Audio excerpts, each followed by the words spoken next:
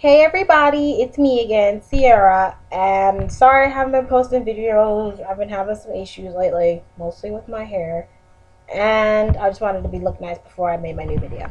Okay, so today I'm going to talk about why dick riding a deck is not the best way to go.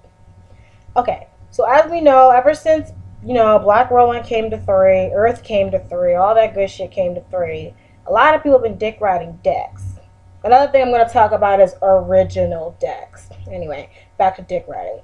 A lot of people start dick riding these decks when the ban list comes out because they think they're going to be some sort of like amazing way to be better and shit. I'm just like, no. Just because you have a Blackwing deck does not make it like the best deck ever and you're going to win with it. If you don't know how to use the cards, then shit, even, I don't know, someone like, who's a sucky boss? Rick Ross from the Plaza could even beat you. Like, that's fucked up. Anyway. So, dick riding decks, like when Elemental Dragons came out or Spellbooks came out, everyone's dick riding them. Now that Judgment's like gone and the babies are gone, nobody wants to ride them anymore. I'm like, stand true to your deck. Like, have some respect for it. Like, stick with it. I mean, if you feel like changing decks, that's fine. But, like, if you just going from deck to deck to deck because you want to win, that's not fun. Like, that's just, that goes to my other topic is original decks. Now, I've recently came across a duelist named Brave_Hero.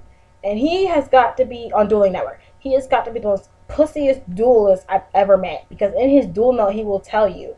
He'll be like, oh, unoriginal decks are so gay. Don't use Raikou. Don't use Lila. If you use this, that, and the third on a deck, it's going to be unoriginal and I won't duel you. It's like, nigga, what do you even use? Like, what do you use that's so original? Obviously, you're not using that much because you won't even duel people with a Raikou in their deck. Like, I came up to this nigga and said, excuse me, I would like to duel you. Like, well, what do you run? I'm like, well, I run Agents. He said, okay, that's an unoriginal deck. I'm like, how is it unoriginal?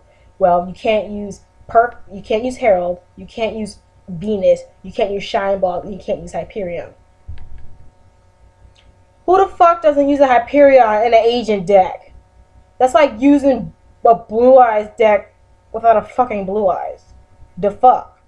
So, the thing with original decks is, it's good to have an original deck, but, it's also good, I guess, to have it combined together, because an original deck can actually go so far. Like, so there's some really good decks out there that are just plain original, no one's ever thought of before. But, like, when you net decking and, like, stapling all your decks from, like, online, that's kind of, like, I don't know. I don't like that much, but, like, I understand why people do it. They just want to get an idea of, what kind of deck they want. Alright? They just want to, okay, I can build maybe, say, this E-Hero deck, but I'm going to have to figure out a way around Strato, so let me look at this guy, what he does, and have my own personal twist on it. That's what I like.